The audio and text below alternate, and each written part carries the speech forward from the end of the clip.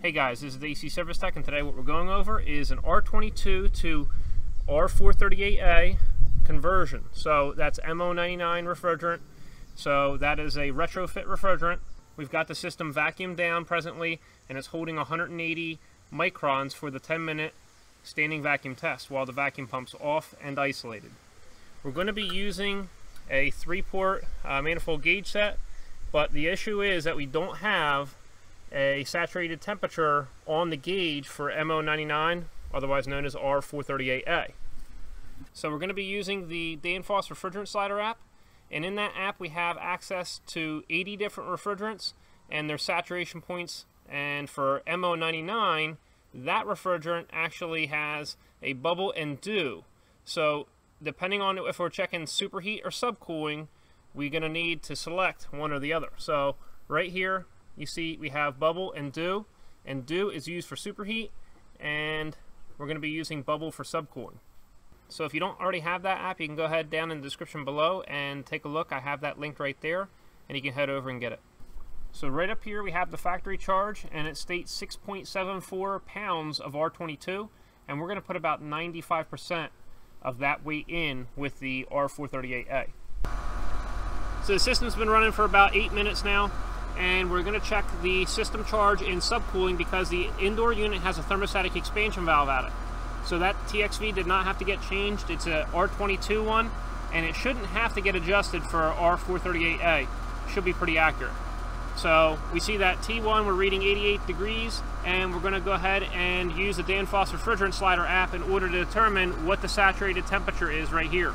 Because you can't use the green inner ring, because that's going to actually be off. It's actually going to be lower than that. So you see we're reading a temperature of 86 degrees on the liquid line, and we're reading a pressure right here of 185 psig.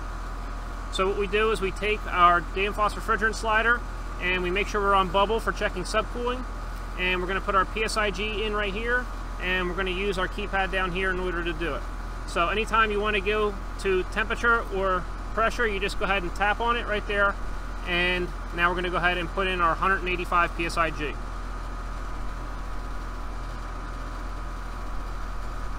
So our saturated temperature is 91.3 minus 88, and we only have 3 degrees of subcooling. So what we're going to do is we're going to add refrigerant, and we're going to watch that subcooling. That should decrease.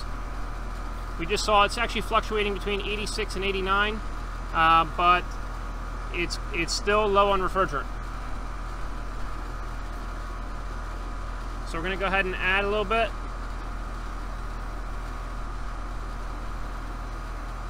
I'm going to add this, and then we're going to also check the superheat just to make sure that the TXV is doing its job. So let's go ahead and just let this refrigerant get mixed in the system.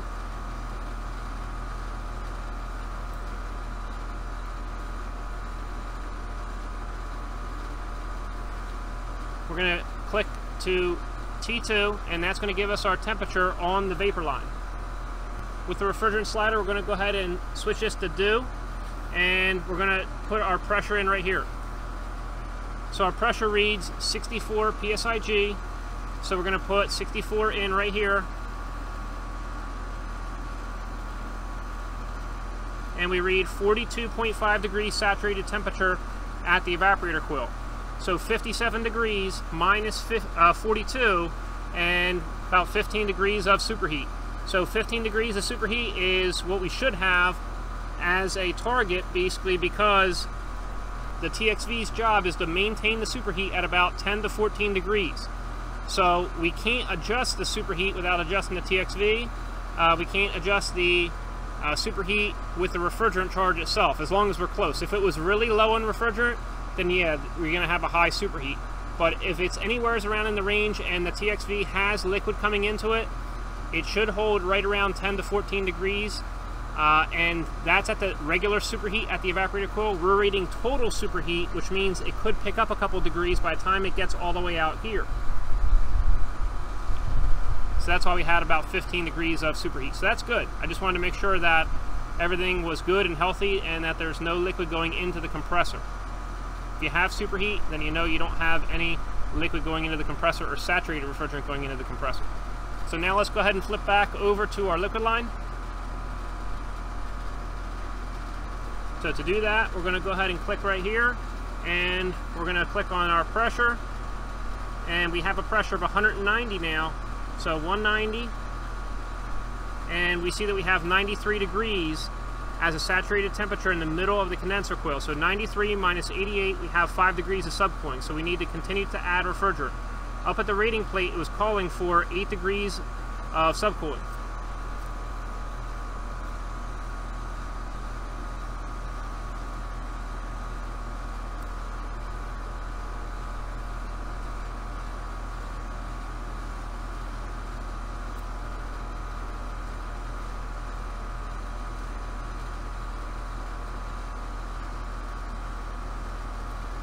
So we're pretty close.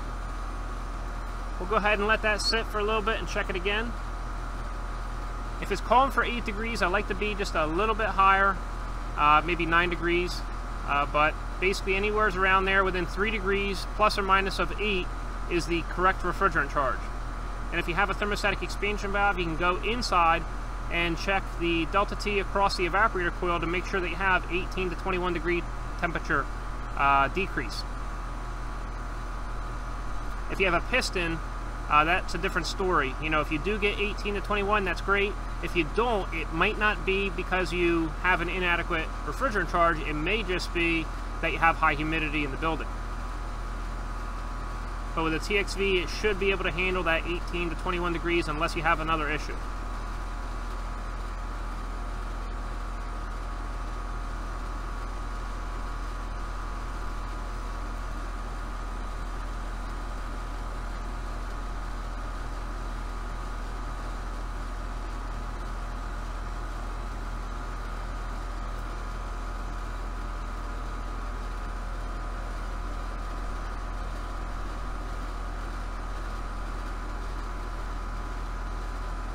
I'm going to continue adding just a little bit more.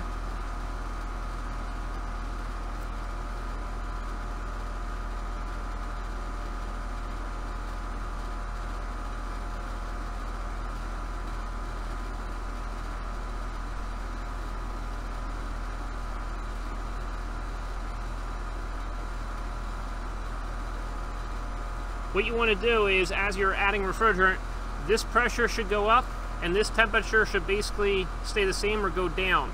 So as that gap widens, that's your subcooling.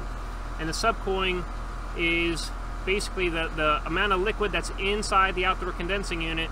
What it does is it changes from saturated state to liquid, and then the temperature decrease between there and where it comes out of the liquid service valve, that's the subcooling.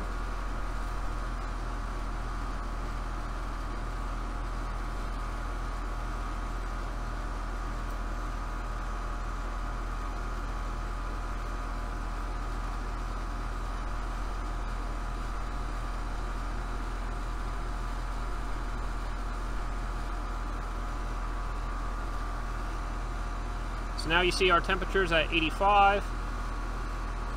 Let's go ahead and check again. We're at right about 190 psig, and our temperature is about 85.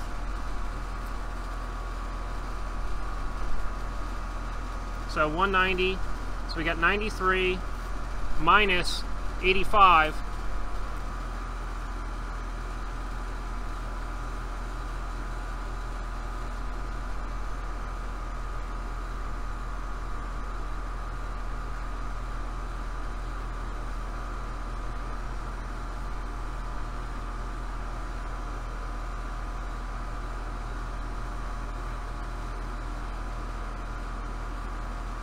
Alright, so we got 192 as a pressure, so we got 192 and 94 degrees roughly. So 94 minus 85, so we have 9 degrees of subcooling.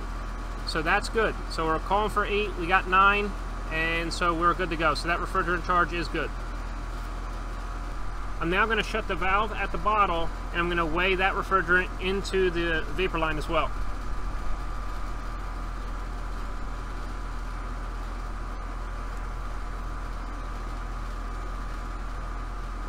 I'm still going to monitor my subcooling just to make sure that I'm within the 3 degrees.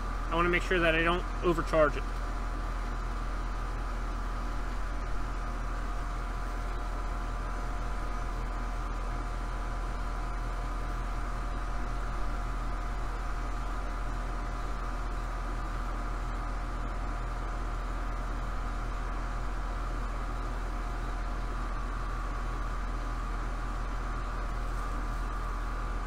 Now I'm going to wait a couple minutes just to make sure. I'm going to check my subcooling, and if my subcooling's still good, then what I'm going to do, and if it could use another maybe 1 degree of subcooling, what I'm going to do is I'm going to weigh in the liquid that's in the liquid line back into the vapor line.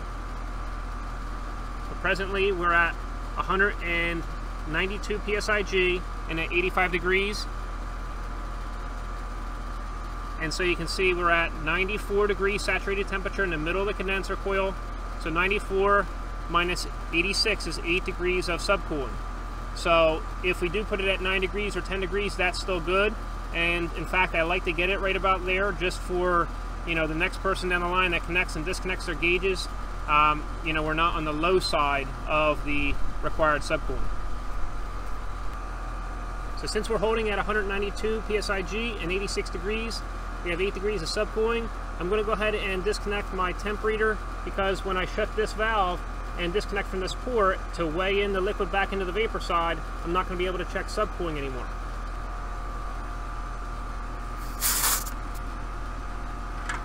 So you see we have our valve off right here. We still have refrigerant in this liquid line. So what we're going to do is we're going to make sure that our service hose right here is still off, and it still is. So then we're going to open this valve, and it's going to take the refrigerant that's in this hose, go over to the service hose, and from the service hose right into the vapor line right here.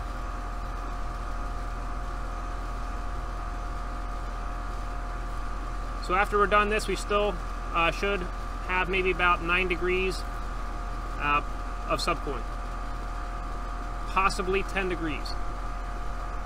But we don't want to go ahead and waste the refrigerant, and like I said, I typically like to get it 1 to 2 degrees above the required subcooling.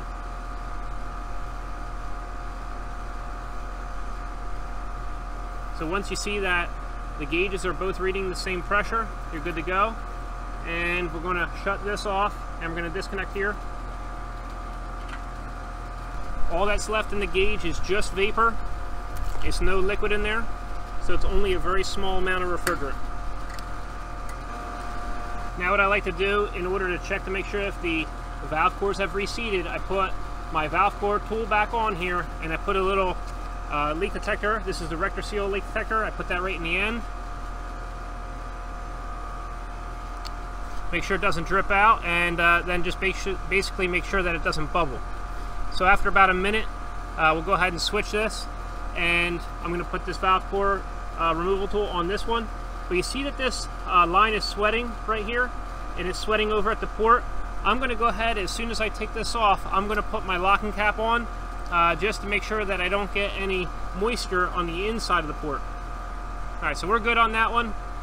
We'll go ahead and take this off. That bubble leak detector can end up getting blown out with compressed air or nitrogen. And here's my locking cap. See?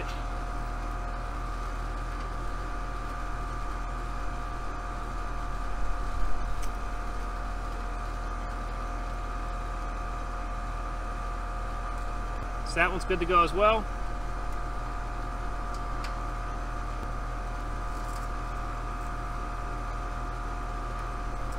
So if you're looking for the Refrigerant Slider app, I have that link down in the description below. It is free, and it is a great resource to get. And if you're looking for any of the tools used in this video, I have them all linked down in the description below. If you want to help support this HVACR training channel, click here. If you want to subscribe, click here. And if you're looking for another Danfoss Refrigerant Slider video, click right here. Hope you enjoyed yourself, and we'll see you next time at AC Service Tech channel.